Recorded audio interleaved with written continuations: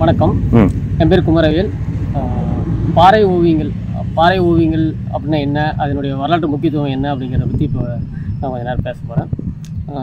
இப்போ நமக்கு ஒரு 200 வருஷம் ஒரு 1000 வருஷத்துக்கு உட்பட்ட தகவல்லாம் பார்த்திங்கன்னா நமக்கு கல்வெட்டுகள், செப்பேடுகள், ஓலைச்சுவடிகள், பக்தி இலக்கியங்கள் இதனுடைய சான்றுகள் வச்சு நம்மளால் ஈஸியாக வந்து இந்த ஒரு 1000 வருடங்களுக்கு 1500 வருடங்களுக்கு உட்பட்ட சான்றுகள் நம்மளால் தெரிஞ்சிக்க முடியுது.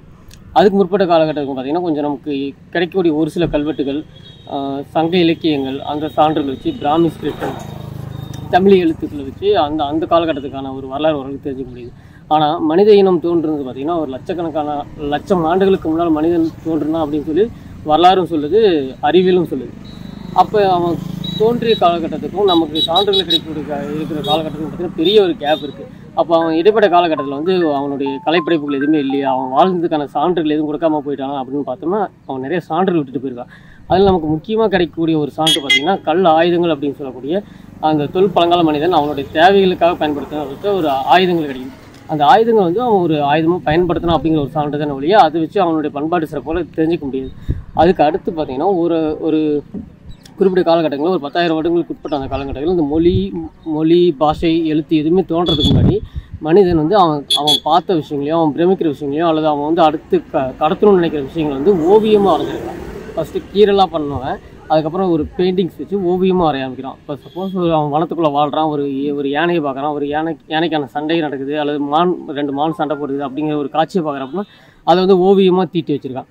அந்த ஓவியங்கள் இருக்கக்கூடிய இடங்கள் பார்த்திங்கன்னா அந்த தொல்பழங்களுடைய மனிதன் வந்து இனக்குழுவாக சேர்ந்து வாழ்கிறான் இல்லைங்களா. அந்த இனக்குழுவாக சேர்ந்து வாழ்கிறப்ப அவன் வந்து இப்போ நம்ம வீடு கட்டியிருக்கோம், அந்த மாதிரி நம்ம சொபிஸ்டிகேட்டாக இருக்கிறோம். அப்போ அவன் அந்த காலத்தில் வந்து அவன் வந்து இயற்கையாக அமைஞ்ச அந்த குகைகளை தான் தேர்ந்தெடுத்துருக்கான். அந்த குகைகளில் அவன் வந்து ஒரு தளமாக பயன்படுத்தி அவங்க பார்க்குற விஷயங்கள், அவங்க கடத்தணும்னு நினைக்கிற விஷயங்கள், அவங்களுடைய அறிவு கேட்டின அந்த அறிவியல் சார்ந்த விஷயங்கள், வானிலை குறியீடுகள், இது எல்லாமே அங்கே வந்து ஓவியமாக வரைஞ்சி வச்சுருக்கான். இந்த ஓவியங்கள் வந்து அந்த தொல்பழங்கால மக்களுடைய வரலாற்றை நம்ம தெரிஞ்சுக்கிறதுக்கு ஒரு முக்கியமான காரணியாக இப்போ நமக்கு கிடைச்சிருக்கு. நமக்கு ஓவியங்கள் பார்த்திங்கன்னா முதல்ல தமிழ்நாட்டில் இந்திய அளவில் பார்த்தோன்னா பிம்பட்கா அப்படிங்கிற மத்திய பிரதேசத்தில் பிம்பட்காங்கிற இடத்துல நமக்கு ஃபஸ்ட்டு ஓவியங்கள் வந்து ஐடென்டிஃபை பண்ணாங்க இந்திய அளவில்.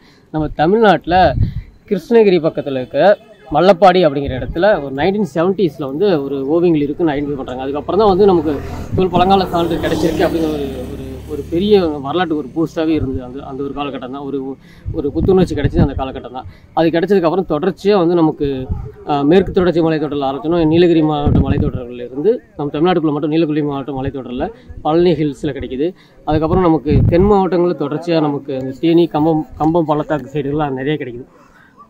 அதே மாதிரி கிழக்கு தொடர்ச்சி மலைத்தொடர் அப்படின்னு பார்த்தா வேலூர், திருவண்ணாமலை சைடு கிடைக்கிது. விழுப்புரம் சைடு இருக்குது. விழுப்புரம் சைடு வந்து நமக்கு சத்தவரை, கீழ்வாலை, ஆலம்பாடி இந்த பகுதியெல்லாம் வந்து ஒரு வரலாற்று சிறப்புமிக்க ஓவியங்கள் இதுவரெல்லாம் கிடச்சிருக்கு.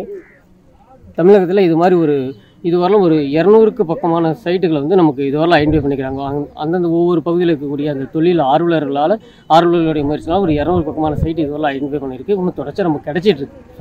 இந்த வீடியோ பிடிச்சிருந்தா சேனலை சப்ஸ்கிரைப் பண்ணுங்க, ஷேர் பண்ணுங்க, இந்த வீடியோ கீழே கமெண்ட் பண்ணுங்க. இந்த வீடியோ பிடிக்கலனாலும் இந்த சேனலை சப்ஸ்கிரைப் பண்ணுங்க, ஷேர் பண்ணுங்க. உங்களுக்கு பின்னாடி ஒரு வீடியோக்கள் ஏதாவது பிடிக்கலாம். இந்த வீடியோ ஏன் பிடிக்கலைங்கிறதையும் ஒரு கமெண்டா போடுங்க.